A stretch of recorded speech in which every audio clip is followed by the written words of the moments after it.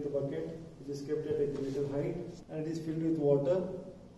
So now to make the siphon effect start, I have to suck the air from this pipe so that the water will come through this pipe. We can do many modifications of this experiment.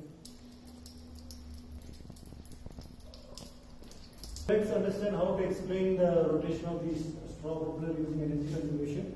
Actually, this is an experiment any student can do easily using this simple setup.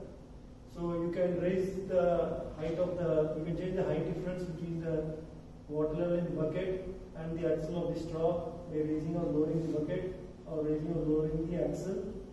As a result, the delta H value will change, which will change the gravitational potential energy of the water, which is going to enter the axle. And that will change the velocity of the water, which is going to exit the straw sprinkler.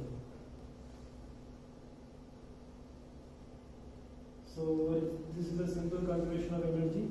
So we are neglecting the amount of water, neglecting the energy loss due to the water leaking at the axle.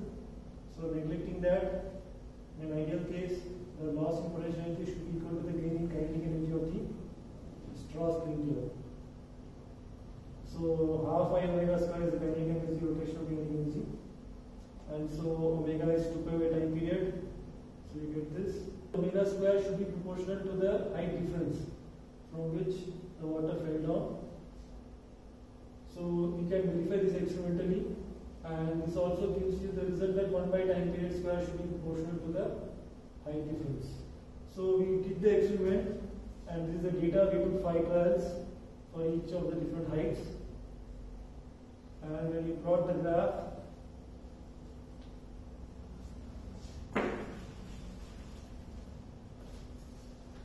when you plot the graph of mean time period versus height difference, you find that there is a decrease as expected, and this point seems to be an outlier, which was at the axle was at maximum height, that is for minimum height difference. So this is explained because there is a minimum height difference required for the water sprinkler to rotate, to overcome friction. Though the theory predicted that there should be no y-intercept or x-intercept, but we can understand why there is an x-intercept. This tells you the minimum height difference required for water to start rotating.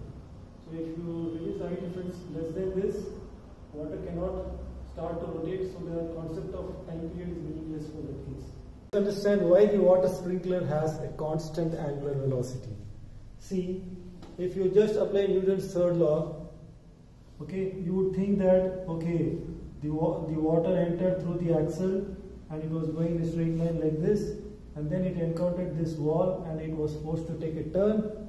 So the wall exerted a force on the water to change its direction of motion or momentum. So by Newton's third law, water should exert an equal and opposite reaction force on this sprinkler arm, and so provided force or a torque. And this, since the water is coming out continuously with the same velocity, there should be a continuous torque acting on the sprinkler arm, causing it to accelerate. You all know that tau equals I alpha. So if tau is constant, it should have a constant angular acceleration. And yet, we find that the sprinkler rotates at a constant angular velocity. If the rate of flow of water is fixed, it has a constant angular velocity. So something is wrong in our logic, that means. So the way to understand this, there is a subtle difference here. Let's understand it by imagining that there is a ball bearing which is going.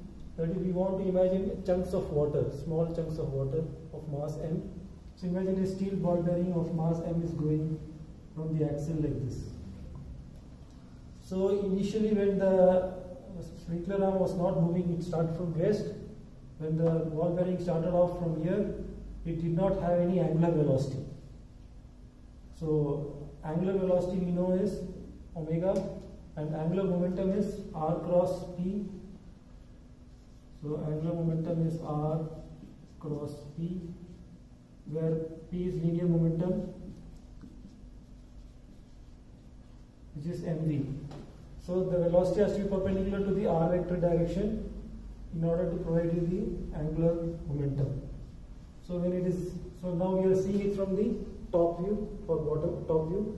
So right now the water which was entering through the axle, when it is at the axle there is no angular momentum, and when it is traveling through the arm also there is no angular momentum. But then finally when it makes a turn, then it acquires an angular momentum.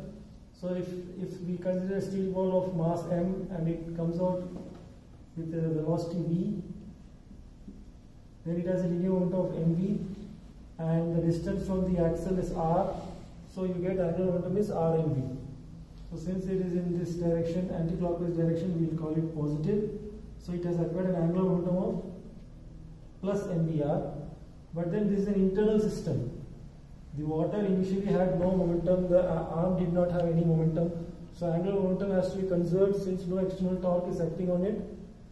So if the water has acquired a plus mvr, by Newton's third law, the water will exert an equal and opposite reaction force on it, providing an opposite angular momentum to the sprinkler body. So we have to imagine that the mass of the sprinkler body is negligible. So its moment of inertia is also negligible. So the inertia, mass, etc., everything is of the water inside the sprinkler. So when the body is given an opposite angular momentum of in the clockwise direction, we will call it minus mvr. So overall, the sprinkler body plus water, the momentum is 0, plus mvr and minus mvr. Now when I say minus mvr, the m here refers to the water which is filling up this sprinkler body. So that has water which is in this arm, that also gets so this minus mvr is distributed inside that mass. Okay, so as a result of this, it acquires an angular momentum and it starts to rotate in the clockwise direction. Now the next instant what happens is, the mass, the next new ball bearing which comes out of the axle into the arm, it is now forced to move along with the sprinkler body. So it is forced to have a clockwise angular momentum. So the sprinkler body is going to exert a force and give it that angular momentum. So let us see this new mass as this red one. So it is having a clockwise angular momentum of minus mvr. So it was given that by the sprinkler arm. So again, by Newton's third law, the sprinkler arm will acquire an opposite angular momentum during this stage. So you can imagine like this. The body is pushing the water this side. So by Newton's third law, the water is pushing the sprinkler body in the opposite side. So the sprinkler body acquires an anti-clockwise torque or anti-clockwise angular momentum of plus mvr when the water is going from here to here, or the ball bearing in this case. But once it makes a turn, again the water will get a plus mvr in this direction, giving the opposite reaction angular momentum of minus mvr to the frame.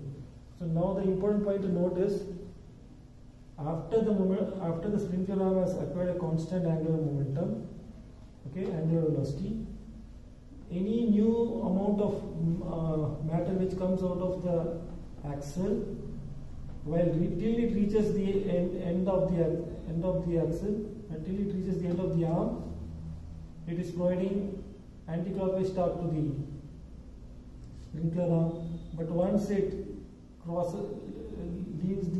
by leaving the arm, it provides clockwise angular momentum. As a result, the total impulse which any new water which is subsequently coming into the arm and exiting, throughout its journey it gives 0 total impulse.